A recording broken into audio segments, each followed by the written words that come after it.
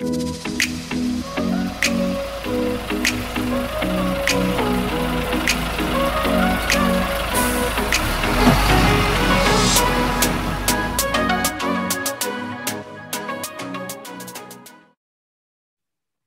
to Stream, a trucktractortrailer.com production. My name is Zach Miller, and I'm your host, and I'm joined today by Greg Frary, who is the Chief Experience Officer at trucktractortrailer.com. Greg, welcome. Thanks for joining us today.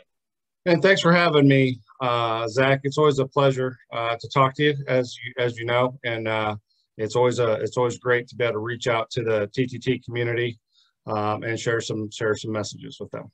Well, you know, and I love talking to you, Greg, because I grew up with people like you. I grew up in the trucking industry, so I grew up around a bunch of lifers, and you are a trucking industry lifer. You've seen it all. If it happened in the trucking industry, you've seen it.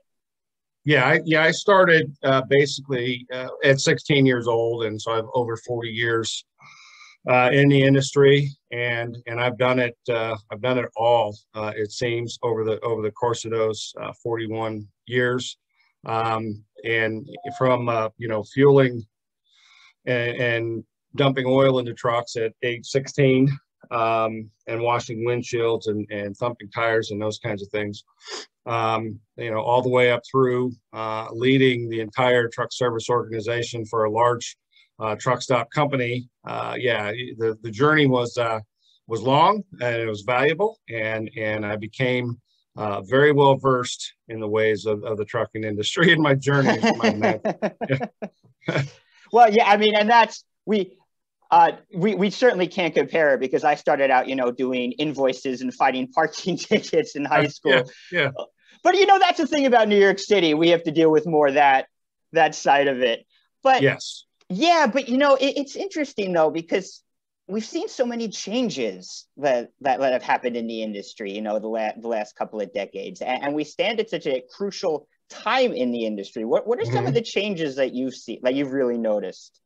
Well, of course, the most recent, probably most impactful changes are regulatory, from engine manufacturing and diesel particulate filters and after treatment systems becoming mandated in around 2010 in critical mass, and then the requirements of onboard electronic logging devices versus the old paper log books. Like drivers would carry 3 different log books in the truck and pull out the one that suited them best if they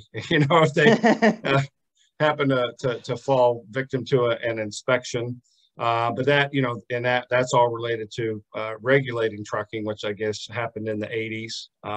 So that stuff has all just come a long way and made lots of changes to the industry that some were easy for truckers and trucking companies to adapt to, and some not so much. And a lot of that also depends on, over time, the size of fleets.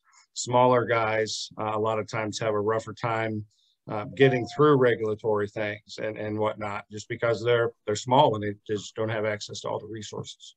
Yeah, and that's the thing about, when anytime you talk about regulation, the second part of that conversation is always the unintended consequences, right? Because regulation, look, safety is safety. You have to prioritize safety, especially if you're in a vehicle like a truck. But you do have to balance that out with the unintended consequences. And the ELD mandate specifically had a couple of those unintended consequences. One was definitely made life very difficult for the small carriers, the independent operators. And it also, and this ties back to some of your career in trucking, it exacerbated the massive truck parking shortage that we have around the country. Yeah, it really did. And the hours of service, right, that seem to continually change. And, and every time they do, somebody is unhappy. This last round of changes, I think most people have been unhappy with those. And those are a few years old now. So I think people are getting more used to them, of course. But yeah, the parking situation is is really tight, to say the least. And it, in places where you are, right, New York City and other major urban areas, it's worse. Part of the the new proposed infrastructure bill will include some provisions for offering some relief. There's also some businesses that have sprung out of that, that are, finding parking in non-traditional areas, non-traditional parking places, and then offering those up so that, drivers have a safe place to go. Not always with amenities and whatnot, but always safe and off the highway, off the ramps. And so people are working on it, I guess, is the short story there, but there's a lot more work left to do in the truck parking area. Yeah. No, there really is. And and I'm sure this doesn't surprise you, but one of the major complaints that come to local elected officials here in my neck of the woods is, why are these trucks parked over here where they shouldn't be? Yeah. And then they wind up calling us, and then I say, well, look, I don't condone it, certainly, but like, where do you want them to go? There's no place for them to go. That's right. You want your goods and where you want them, when you want them, and how you want them, but you don't think about how that has to, everything that goes into making that happen.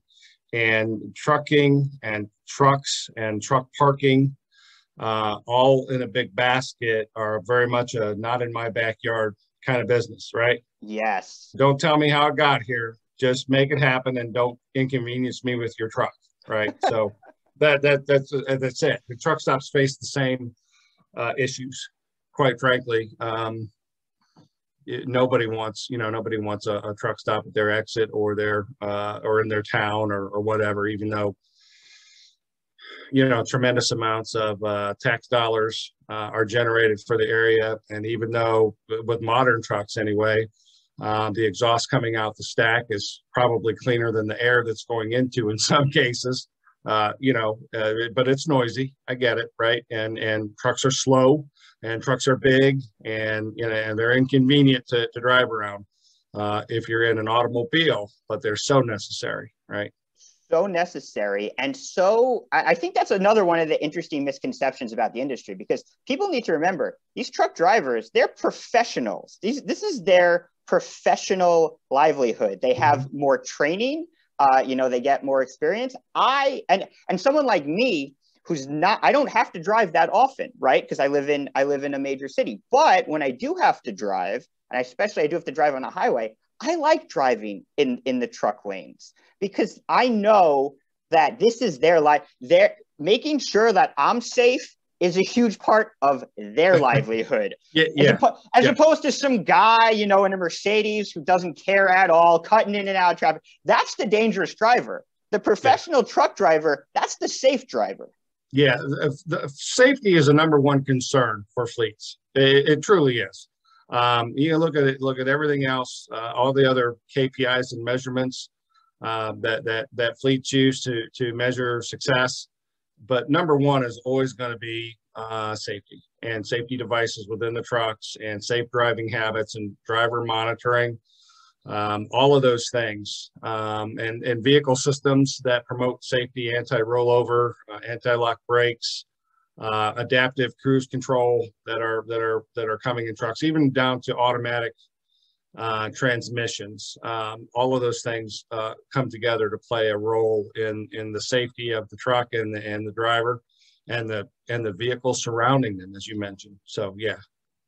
And I think that's something that I think there are a couple of factors, and this is where I want to talk to you about right now. I think there are a couple of factors that are pushing more people to take an interest in the industry, to become a driver or even a mechanic, or, something like that. And I think safety, the safety of the vehicle is a big one. And I also think, just like, you really can't go outside right now and not see a huge demand for freight, right? I mean, the market is the market's exploding. The market is exploding.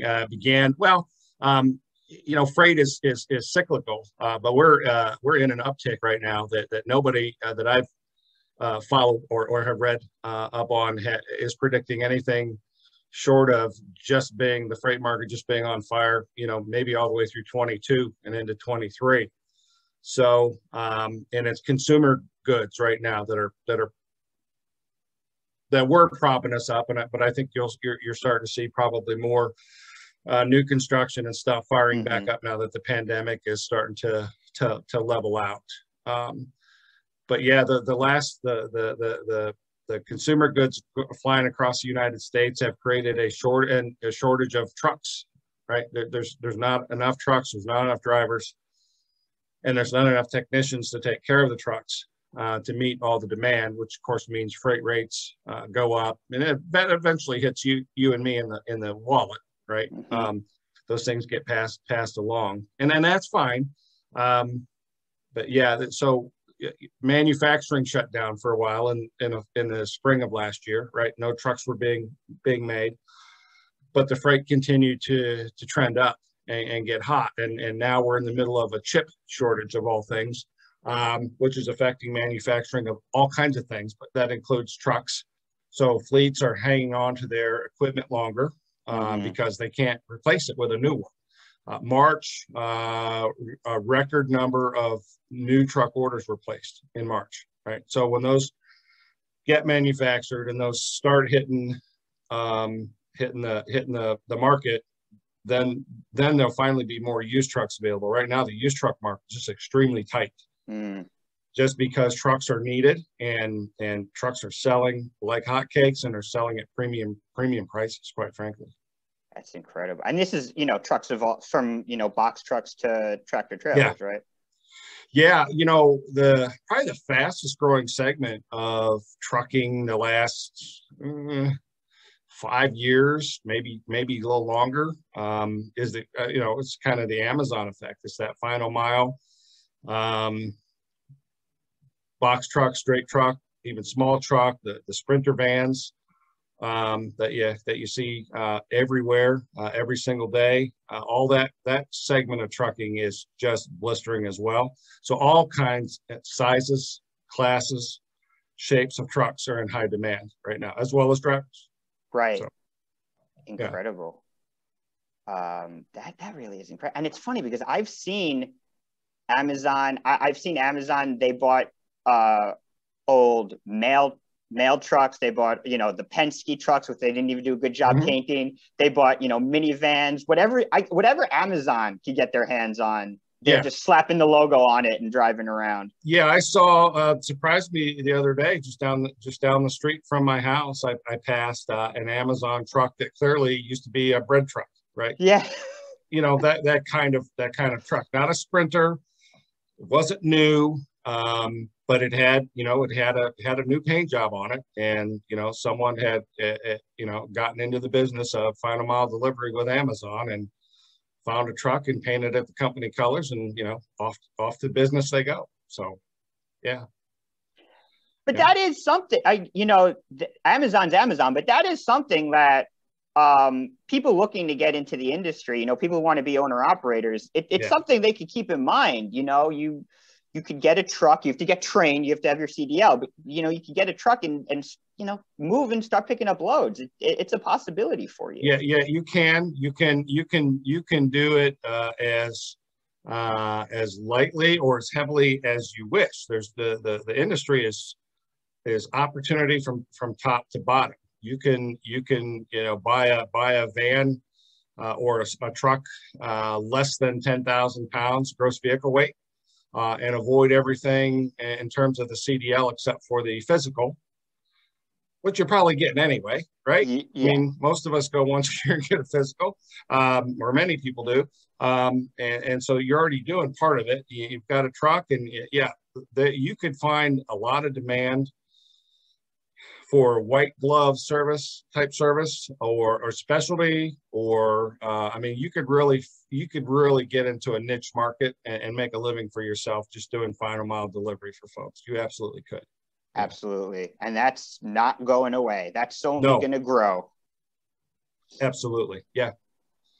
I get so. I mean, I understand that the used market is tight right now, but even then, I am sure there are people looking to unload vehicles. So I guess how would they go about doing that if they were looking to sell?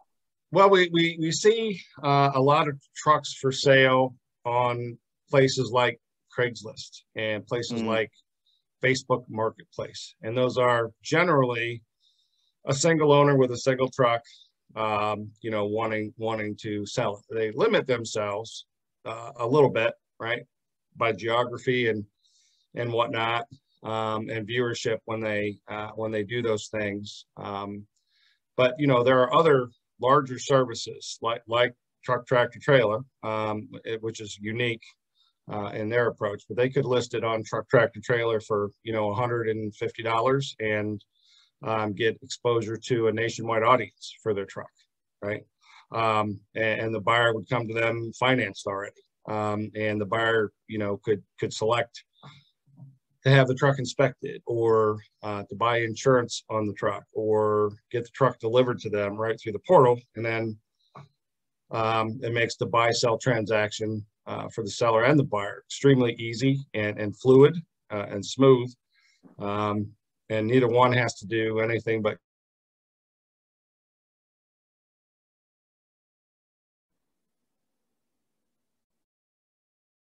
get on their laptop, right, from both sides. So, but yeah, that's one of the things, right, that really has picked up over the pandemic period, and it was already growing, but it got on hyperdrive.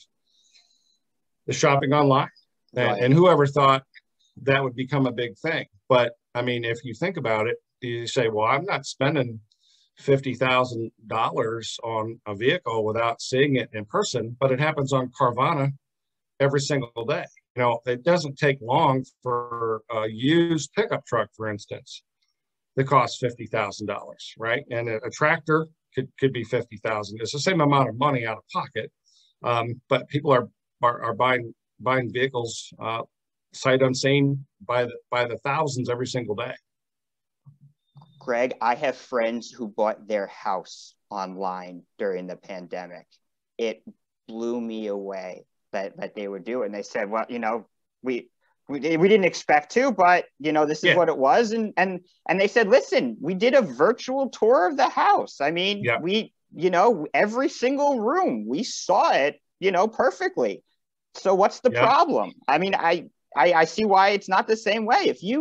If you're putting every, the picture, the specs, everything, you could walk them through the cab. It's just, you could sell a truck online. It's no different. And like you say, you're not even limiting, you have the entire nation to choose from. You're not limiting yourself to, your specific geographic area. Yeah, your area, right.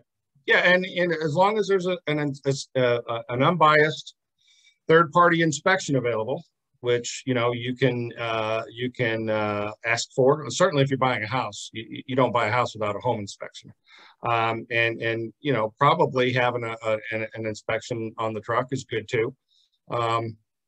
It's a little bit of extra cost, but it's a peace of mind. Yes. But it proves to you that the pictures weren't lying and the specs weren't lying, and other, that the truck is roadworthy, that it will pass a DOT inspection, that it's not throwing fault codes, right? All the electronics are working, the engine's firing exactly as it should, that the odometer being listed, the mileage is correct because you pick that up on an electronic inspection as well. So yeah, all of those things come together, and there's really nothing else a buyer could need. Right? I mean, it really isn't. You get videos, some pictures, and all the diagnostics in the world that are available. You know that truck better than anybody by the time you're ready to pull the trigger. So, yeah, there's no reason not to, I guess. No, there isn't. And again, I mean, that's why a trucktractortrailer.com just makes more sense than a Craigslist or even a Facebook. Yeah, oh, sure. And even just some of the listing services that are out there that just list the vehicle aren't nearly as comprehensive in terms of information available about the vehicle. that's what you need. And I think, that's some advice to anybody who's looking to get into the trucking industry. If you want to be an owner operator, you can't put a price tag on peace of mind. You really can't. No. I know you're getting started, you're on a tight budget, all those startup concerns.